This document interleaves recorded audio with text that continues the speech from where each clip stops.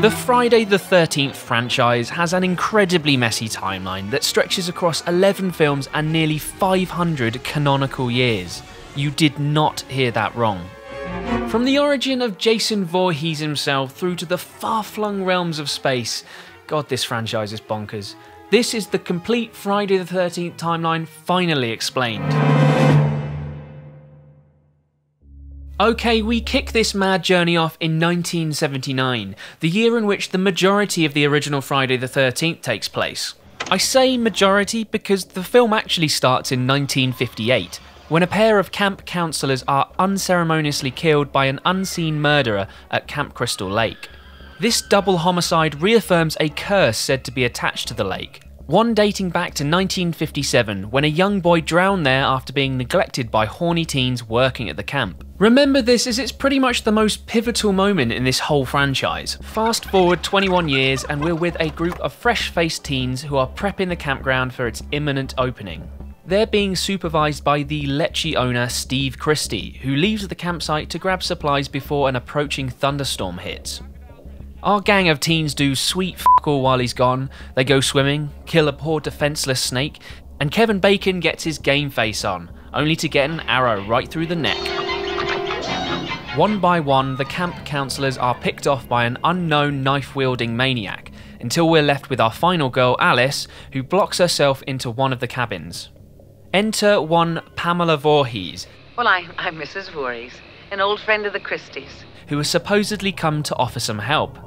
But there's something not quite right about Mrs. Voorhees, a point that's proven when she reveals herself to be the mother of Jason, the kid who died all those years ago. Jason was my son, and today is his birthday.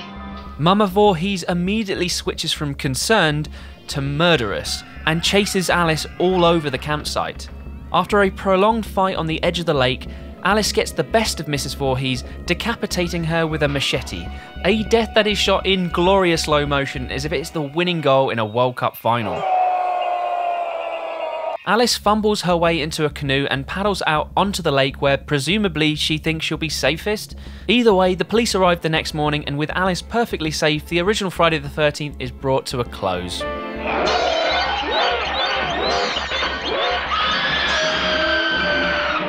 Well, not quite. There's time for one last jump scare, which it turns out is all in Alice's head. With Alice safely in hospital, she inquires into whether the police ever found a boy in the lake. The one who attacked me, the one who pulled me underneath the water. Ma'am, we didn't find any boy. Ooh, spooky. The first sequel of many kicks off with an extended opening that basically just recaps the previous film and kills off that film's final girl, Alice. The actual main plot for Friday the 13th Part 2 is set 5 years later though, as we are constantly reminded. It was 5 years ago. 5 years. 5 years, and that's the way we want to keep it. It's 1984 and we are back at Crystal Lake because nobody has learned anything from the events of the original film. A whole new cast of horny teens have respawned in the area and they've taken up residence on the shores of the cursed lake. After the urban legend of Jason Voorhees is regaled around a campfire, our gang make for the nearest bar for one last night out before their summer of work begins, all except for a select few who opt to stay behind. Absolutely zero guesses for what happens to them. Eventually, the teens return from the pub only to find the lakeside camp in absolute carnage. And no surprises, it's Jason Voorhees behind the machete racking up those kill streaks. Turns out Jason didn't die all those years ago and has been roaming the Crystal Lake woods ever since. You might ask yourself questions like, where's he been all those years? And how did a child turn into this giant man mountain while surviving off the woods? But the filmmakers would really rather you didn't. Jason got a taste for killing by murdering Alice back in the prologue, which in his sick, twisted head was revenge for Alice decapitating his mum. Anywho, Jason's 1984 carnage continues when he chases Part 2's final girl, a counsellor named Ginny, to his shack in the woods. There, Ginny discovers a shrine with Mrs. Voorhees' severed head on it, and has the absolutely bonkers idea of pretending to be Mrs. Voorhees by putting on her jumper and, well, damn, it actually nearly works. Now come to mommy. Jason is no fool though, well, not yet at least, and he sees through Jenny's ruse. Just as she's about to be killed, her boyfriend Paul bursts in to save the day, and the pair overpower Jason with his own machete. Or did they? Well, I'm not actually sure, because the ending to part 2 is genuinely quite ambiguous. Either way, we are treated to another glorious jump scare. This time a maskless Jason jumping through Ginny and Paul's cabin window, all before it's revealed to be a part of Ginny's dream. Paul? Where's Paul? The third instalment in the franchise takes place immediately after the events of part 2. It's the day after Jason's night of destruction, and who's ready for another rerun of teens getting murdered? I sure as hell am. This time the whole film is in eye-popping 3D, because that was a thing in 1982 when the movie was released. I mean, there is so much unnecessary gimmicky 3D in this movie. Half the film is basically just people poking stuff into the camera. At least there's some inventive kills, I guess.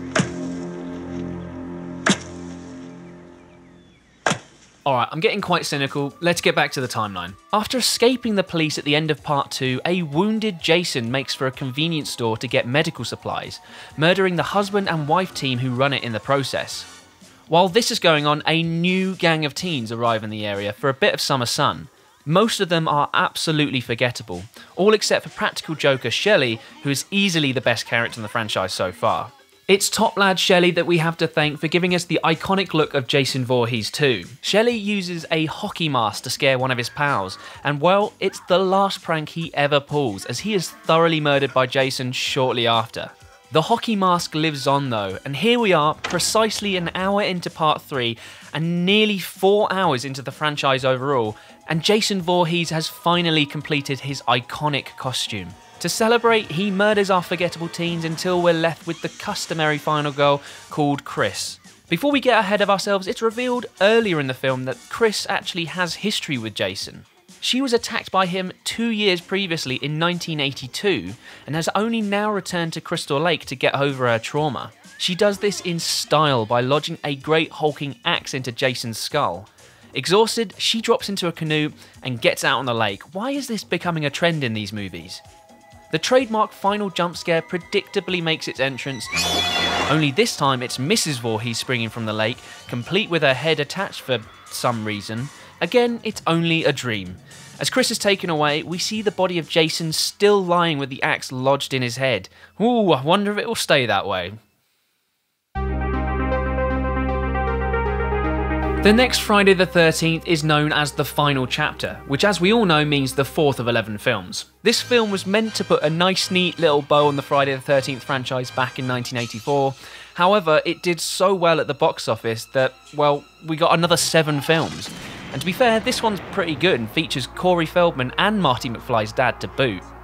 Proceedings kick off pretty much immediately after Friday Part 3 with Jason's corpse being carted off to the morgue. For reasons that aren't really explained, Jason is revived, and he makes haste in murdering the on-duty coroners. With Jason back, we enter pretty familiar territory: horny teens, Crystal Lake, murder and mayhem, etc, etc. But this time around, there are a couple of new ingredients added into the mix. First up, we've got Corey Feldman's 12-year-old Tommy Jarvis, a monster makeup enthusiast and creepy peeping Tom? Is that right? Oh god. Tommy lives with his mum and sister Trish next door to the house full of horny teenagers. And then there's this lumberjack looking guy Rob Dyer who's seeking revenge on Jason for the murder of his sister Sandra all the way back in part 2. Wait, which one was she again? Oh yeah, I remember, the human kebab. Anyway, Jason eventually turns up for a spot of murdering and he promptly dispatches pretty much the entire cast until it's just Tommy, Trish and Jason. After an extended chase sequence through both houses, Jason finally corners Trish, only to be distracted by... Jason! I think he's tried to make himself look like Jason as a kid. I think. Either way, this distracts Jason enough for Trish and Tommy to finish the machete-wielding madman off once and for all.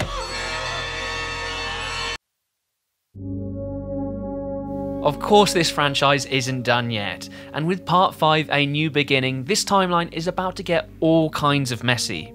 Little bald Tommy Jarvis, who was 12 in the last film, is now nearing adulthood at the age of 17, placing this film approximately in 1989. It doesn't help matters that he's played by the then 25-year-old John Shepherd.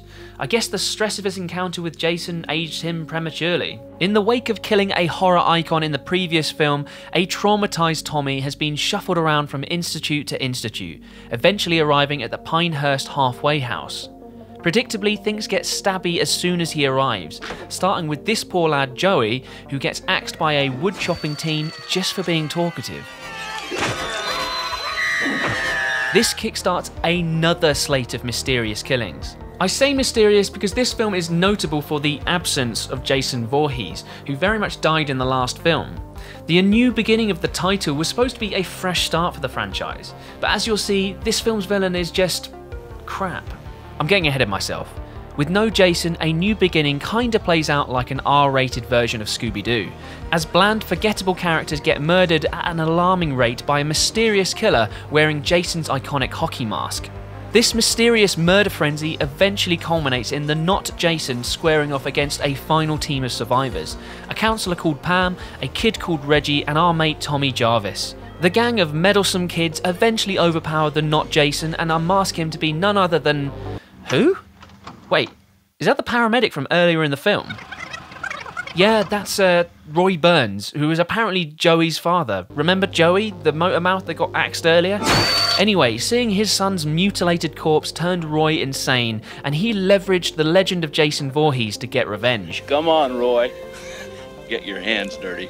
I'm not gonna lie, that reveal was massively underwhelming. Luckily, the producers thought so too, and they made that fact abundantly clear with the next film's title.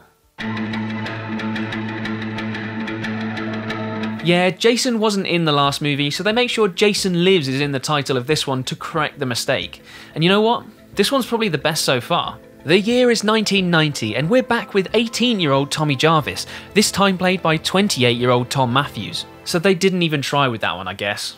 The film kicks off with Tommy and a pal attempting to burn the corpse of Jason, sending him to hell for good. Instead, they accidentally resurrect Jason, and with that, the Friday the 13th franchise wades into the supernatural for the very first time. To celebrate, an undead Jason punches Tommy's pal right through the chest, and we're all treated to a glorious Friday the 13th rendition of the classic James Bond gun barrel. Yeah, what a start. We're back at Camp Crystal Lake, now renamed Forest Green. There's a gang of new horny teenage counsellors, and Jason gets to killing straight away.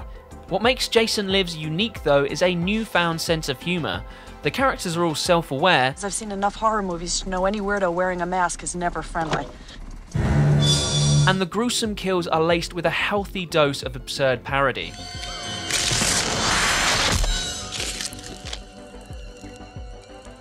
The characters aren't complete douchebags as well, and that makes it easier to become invested in Tommy's plight to bring Jason's killing ways to an end. He eventually does this by leading him back to Camp Crystal Lake, where he wrestles with Jason before sending him to the bottom of the lake chained to a giant boulder. Is he finally dead? Not by a long shot. A last lingering look at the soggy murderer shows he's just biding his time, waiting for... The New Blood, a fresh stab at a clean slate for the franchise, offered up another vague time jump for this increasingly confusing timeline. Proceedings kick off quite soon after the events of Jason Lives, with an opening scene taking place on the 13th of October on Crystal Lake. We then see our undead pal still chained to the bottom of the lake before meeting the Shepherd family and their 10-year-old daughter Tina. Upset at her alcoholic father for abusing her mother, Tina runs away and ends up on the lake, where she accidentally kills her father with telekinetic powers. We are really through the looking glass here, folks. Yeah, this film was originally planned to be Freddy vs. Jason, a crossover with the Nightmare on Elm Street franchise, but the rights couldn't be secured, and so that idea went on the back burner for another 15 years. Instead, the idea of Jason vs. Carrie was mooted, and as a result, we got this half-baked mess. Anyway, back to the timeline. We fast forward in time and we're back with Tina, who's now a 17-year-old dealing with her telekinetic powers and the fact that she pretty much murdered her father. With that time jump, I placed The New Blood in the late 90s, most likely around 1997. And with that bombshell, please enjoy all the amazing 80s haircuts, living life proudly just 3 years short of the millennium. This is a Friday the 13th movie though, and we need some horny teens to kill. Enter this bunch, who are waiting to surprise a friend for their birthday at Crystal Lake, which doesn't seem to go by Forest Green anymore. I guess they just embrace their murderous urban legend. Long story short, everyone dies, and in particularly bloodless fashion as well, as the MPAA went to town censoring this movie. We're finally left with Tina, a top lad named Nick, and of course the undead Jason, who's now sporting a gruesome rotting ribcage. We get the telekinetic battle we're promised, and it's not half bad to be fair. Carrie/Tina whips Jason's mask off, strangles him with some electric cabling, and then sets him and the whole house on fire. Is that enough to kill Jason? Hell no. This is a horror movie, of course, and Jason makes one... I'm gonna sneeze. Oh, I'm gonna sneeze. I'm not gonna sneeze. Jason makes one last play before being dragged to the depths of Crystal Lake by the reincarnated telekinetic ghost of Tina's dad?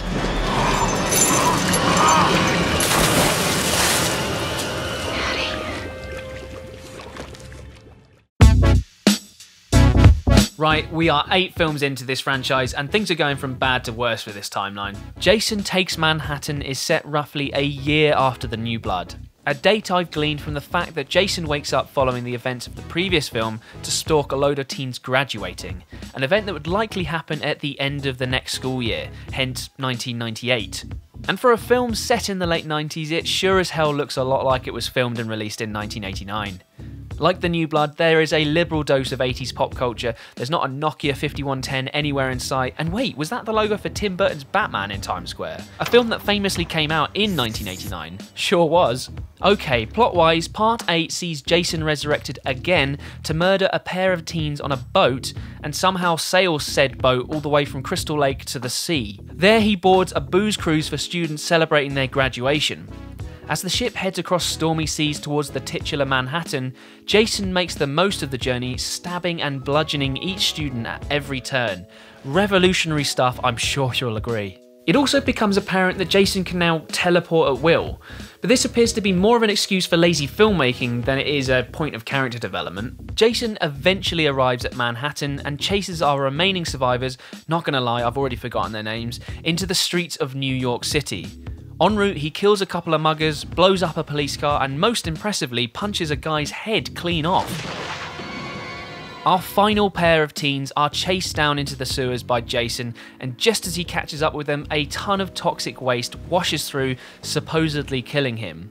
He briefly turns into a vision of himself as an innocent child, as this film, like about 8 other entries in this franchise, was supposed to be the last Friday the 13th film and bring it all to a satisfying close. It didn't, and it wasn't.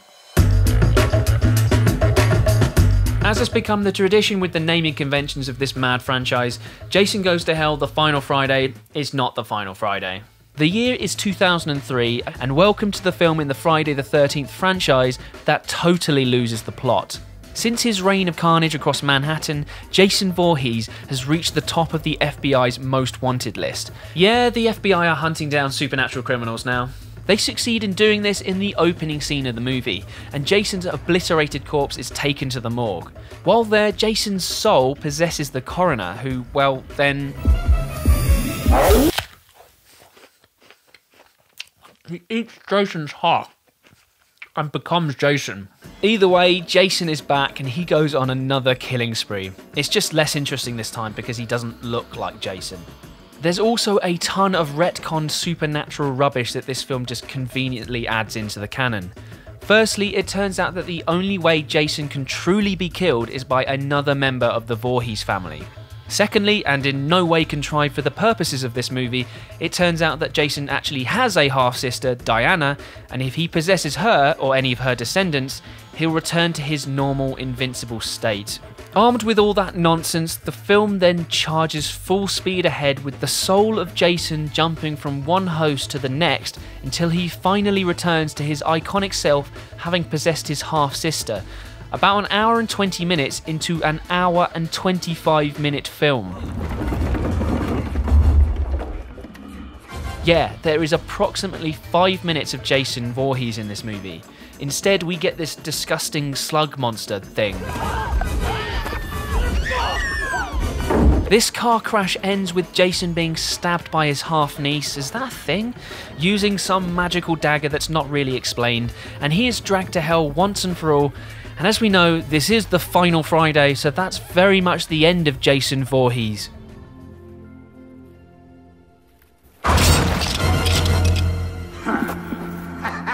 Oh, for f***'s sake. Finally, it's the Freddy vs. Jason crossover surprisingly few of us have been waiting 15 years for. Jason is summoned back from hell by a Nightmare on Elm Street's Freddy Krueger, just a short while after the events of the final Friday. We can place this film in 2003 due to a billboard sign advertising the reopening of Crystal Lake in spring 2004. Freddy has brought Jason back from the dead to aid him in his never-ending quest to murder the teens of Springwood. You see, our Fred has lost his touch, and he needs Jason's help to cultivate a little fear among the population. But what Freddy doesn't count for is Jason stealing his kills, and this is basically the entire reasoning behind the titular fight. Of course, there's some bland, forgettable teens to be slaughtered along the way, but really, we're all here for the big fight. 3 rounds between 2 icons of horror with only 1 winner. Who's ready? For about 15 minutes of actual Freddy vs. Jason in a 90-minute movie. There's stabbing and slashing galore across those precious 15 minutes, but this battle between 2 immortal demons rapidly reaches its climax at the shores of Crystal Lake, when Jason impales Freddy with his own arm. Freddy is then decapitated by one of the forgettable teens, and both Freddy and Jason sink into the depths of Crystal Lake, both very dead. Only our pal Jason didn't die. He emerges from the water the next day carrying the severed head of Freddy, which cheekily winks at the camera.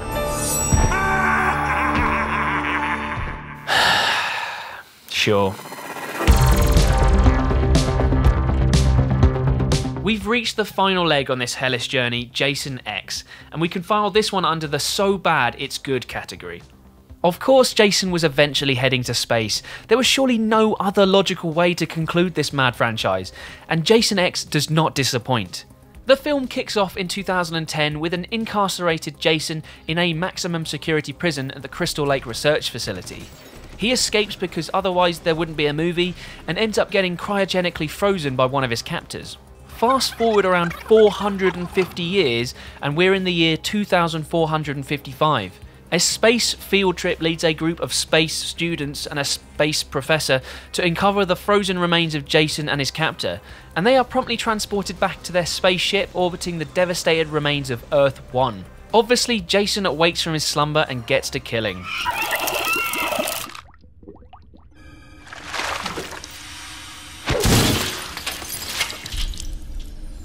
The editing here appears to suggest that Jason wakes up on the spaceship just as the teens start having sex. Is this how deep his hatred of premarital teen sex goes?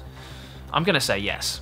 Either way, he tears his way through the ship, starting with the horny teens and upgrading to a squad of space commandos until he meets his match in a creepy android called KM-14, who absolutely obliterates him. But this being the future, Jason is revived by some nanotechnology that restores him and then some. This new Uber Jason causes even more carnage before he's blown out of the goddamn spaceship and down to Earth 2, the final Earth A, where he lands conveniently in a lake with some nearby teens making out. And with that, the franchise has come full circle. It's beautiful, it's like poetry. And that is the Friday the 13th timeline fully explained. As you may have noticed, I've not included the 2009 reboot here, as that film actually takes place in an alternate universe and thus doesn't really fit into the canonical timeline here. I hope you enjoyed this chronological breakdown of this mad franchise. I've had a ton of fun going down the rabbit hole and trying to piece it all together. Let me know your thoughts in the comment section below, and I'll catch you next time.